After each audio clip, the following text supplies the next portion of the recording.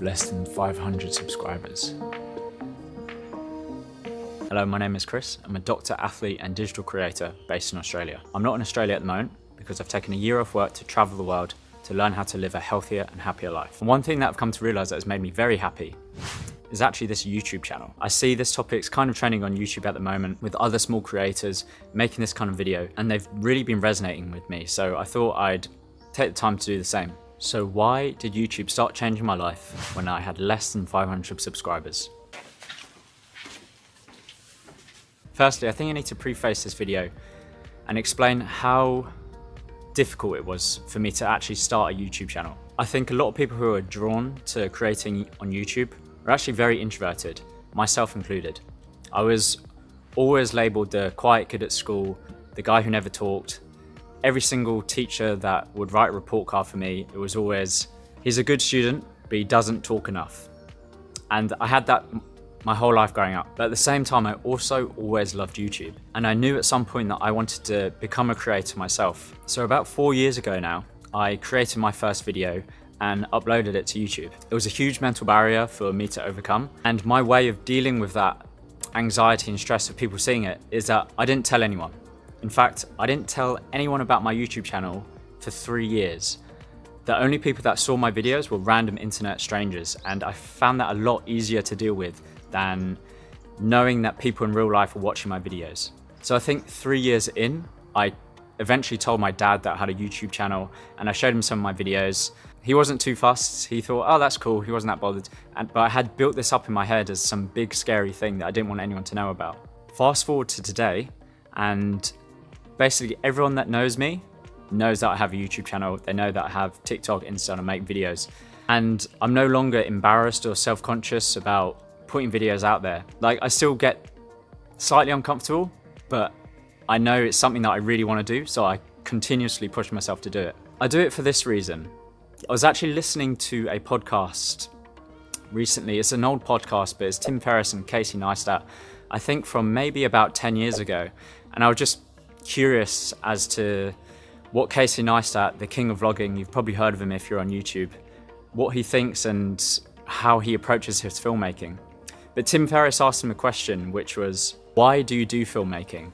And Casey answered, he thought it was because as a child, he never felt like he was really listened to. He never had a voice.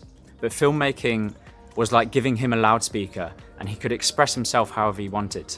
I don't think Casey Neistat's an introvert at all, but I think a lot of introverted people are benefiting from YouTube because it is a loudspeaker. It is a way for people who are usually more quiet, more reflective, more inside their head to express themselves. And I think we live in the perfect age for introverts. So making videos is one of the best ways for someone who doesn't usually like to communicate with loads of people in real life. They can communicate with loads of people online instead. And that's the beauty of YouTube. And I don't think I'm alone in feeling like this. I know that a lot of introverted people like me have plenty of things to say. They're just not able to be heard in their day-to-day life. So if you're an introvert, take advantage of the internet age and express yourself. It's honestly one of the best things that I've done for myself, and you can potentially do for yourself too. There's a drone up there. Besides a massive loudspeaker for me to express my thoughts, ideas and creativity, YouTube has given me so much else as well. Firstly, as a medical doctor, I've come to realise you don't get to use your creative side of your brain at all. You essentially are learning algorithms, learning guidelines when you see a patient. There's no thinking outside of the box. It's all just following rules and doing the same thing over and over. Essentially, you have to be a really good memorization robot and have a little bit of empathy in there too. But there's actually not much room for creativity. This YouTube channel, for the first time in probably about 10 years or so since high school, it's given me an opportunity to express my creative side. And not only express my creative side, it's allowed me to explore and pursue different interests of mine that I didn't really know that I had. For example, filmmaking, videography, writing, storytelling, and communication skills. And then all my topics as well, which I discuss, I have to thoroughly research them because I don't want to make a fool of myself in front of thousands of people. And YouTube will always be my preferred platform. Despite all the success I've gained on TikTok or Facebook, not so much on Instagram, YouTube will always be my preferred platform. I'll try and explain why. Firstly, if you just think about it, when you spend an hour on Instagram or TikTok versus an hour on YouTube, notice how you feel. For me personally, after an hour on YouTube, I feel like I've learned something. I feel like I've connected and grown. However, when I've spent an hour on Instagram or TikTok, I just feel drained, like all my energy is gone and I've just kind of wasted my time. And actually, when my TikTok channel was blowing up, I had lots of companies messaging me wanting to do sponsorships and stuff. I had one brand manager reach out to me just to have a quick consultation call. And it was free and I was curious, so I just did the call.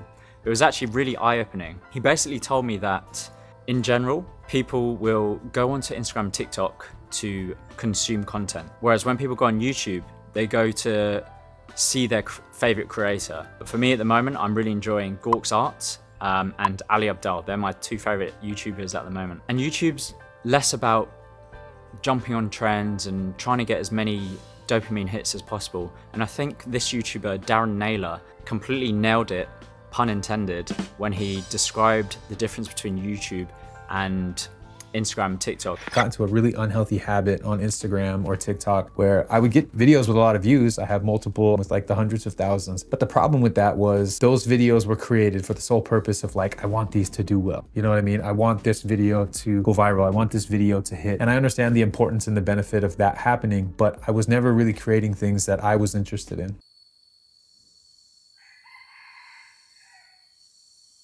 And yeah, I'm super aware that my progress on YouTube has been very slow. Over 4 years of doing this, I'm now on, I think, 1.4K subscribers, which I think is amazing. But I'm more than happy to grow slowly on YouTube. I came up with a little metaphor, a little story to help you understand why. So there's two stories. In the first story, there's a young boy. He goes to his favorite sneaker store, shoe store, sees a pair of shoes that he loves, and they're quite expensive. So he goes home and he asks his mum for some money. His mum says, "Oh yeah, sure, here's the money, you can buy them." And he's got the sneakers. End of story. In the second story, there's a young boy, sees these amazing sneakers, but they're too expensive, he can't afford them. But he really wants his sneakers, so he goes home and he asks his mum, "Can I have some money for these sneakers?" And she says, "No, those sneakers look ridiculous, they look like clown shoes. You can't have the money. If you want those shoes, you're gonna have to earn them yourself." So the only way he's going to be able to get these shoes is to get a job. So he finds a job waiting tables and the money is coming in slowly, but it's not enough. So he has to work on his communication skills. He has to be better with the customers so he gets tips more. And then through getting more tips, he works his way up to manager and he gets even more money. And eventually, with enough time, with enough struggle, with enough strife, he ends up saving enough money and buying the shoes. I think you can kind of get where I'm going with this story, but essentially, if something's just given to you, you don't have to work for it, you don't value it. Any movie you've ever watched, any story you've ever read, the audience always wants to see the character going through some struggle or strife before ultimately succeeding.